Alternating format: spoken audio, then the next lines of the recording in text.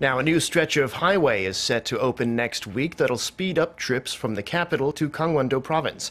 What's being called the second Yeongdong Expressway will open on November 11th, connecting the city of Gwangju in Gyeonggi-do Province to Wonju in Gangwon-do.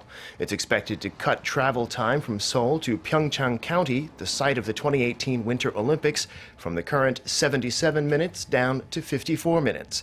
The 57-kilometer expressway extension will carry a toll of 4,200 won. The expressway took 5 years to complete at a cost of just under 1.6 trillion won, or about 1.4 billion US dollars.